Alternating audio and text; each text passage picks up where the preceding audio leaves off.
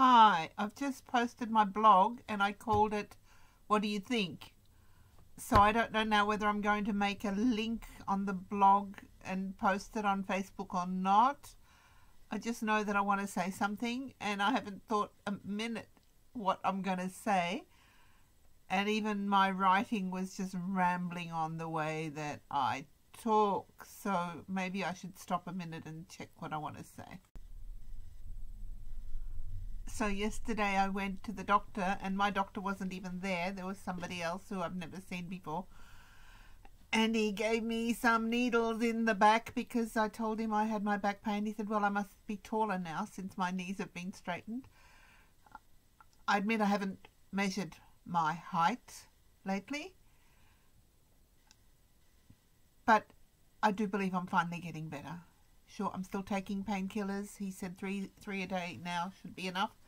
And I believe him, and I'm feeling better, and I've survived on just the 3. And yeah, even though in my blog I just sort of trashed television, but actually I'm still watching what I watch, but I'm aware that I'm not going to be sitting there all day.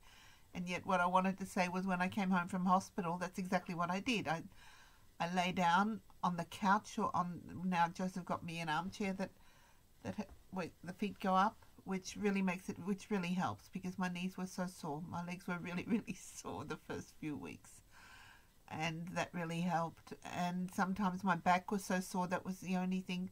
I just needed something to distract me, and the television was the one thing that could really distract me. Yes, so I talked about unconscious bias. You know, you look at people and you say, oh, that's terrible what they're doing there, isn't it? But when I do it, it's okay because I've got a good reason for it. And apparently prejudice against women also comes into this category quite a bit. And there's all sorts of other things, but unconscious bias is a terminology which I think we can all become a little bit more aware about. I think that's enough from me today. You can look at my blog and see you next time. Bye-bye.